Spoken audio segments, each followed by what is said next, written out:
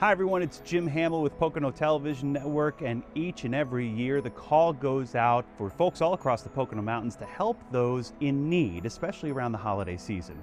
And each and every year, that need is greater. And so charities like the Pocono Mountains United Way, which supports nonprofits and programs, always relies on donations from the public to help.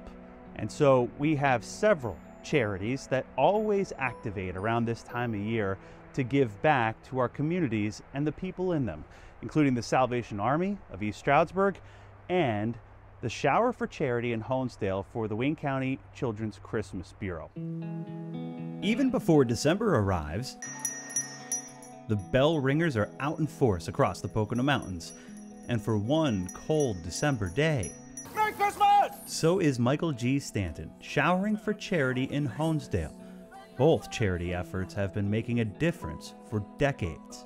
I stand outside literally in a claw tub in boxer shorts on Main Street, and I will stay in there until we raise $20,000, or until, as I say, you know, my lips turn blue and they tell me you gotta get out, but you know, I've turned different colors in the past.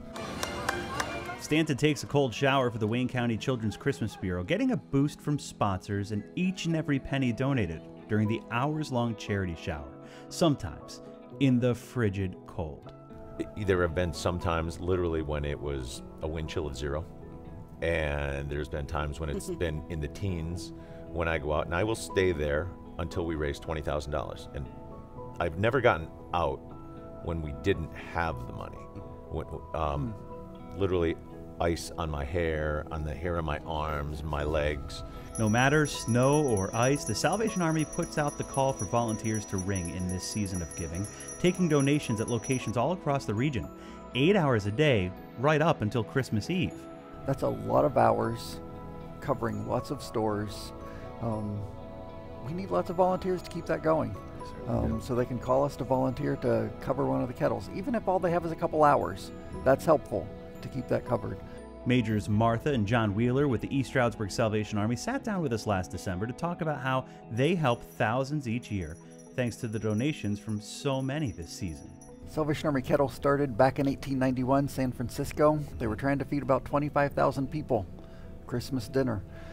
Since then, we've been doing kettles, but since then what we do has changed.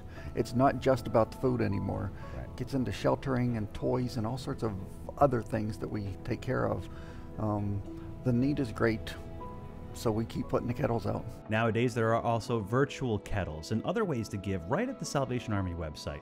And on December 10th, you can give to Michael G. and the Shower for Charity and see why he keeps doing it each and every year. This year's goal, $25,000. And over the years, he estimates he's raised more than $350,000 for the Children's Christmas Bureau in Wayne County. I'm gonna leave there and get in warm clothes and go to a warm house.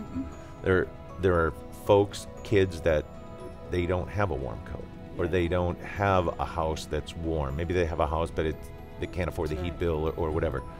So, okay, so I'm cold for a little while. Like, whoop-de-doo. Whether it's volunteers ringing the bell for donations or a frosty shower outside in the elements, these charities know why they work so hard to provide help to others now and all year long. What motivates me is just remembering the people in need. I call them the hidden generation, people who have deep needs that it seems like society doesn't even realize they exist. I remind myself of those people and just keep plugging through and get done what I need to do. Thanks to all who give and to all who give of themselves, not just money. It's not just about money. It's about giving of ourselves, and God blesses us for our sacrifices in that way. We have so many generous people in Wayne and Pike County. It's and beyond. But I mean, so thank you. It is awesome. During this season of giving, consider these and other charities, helping the Pocono Mountains and its people. Jim Hamill for the Pocono Television Network. Thanks for watching. Make sure you subscribe to the Pocono Tourism YouTube channel and click the bell button below to be the first to watch new videos. You can also click the link on the screen to watch more episodes of Pocono Mountains magazine.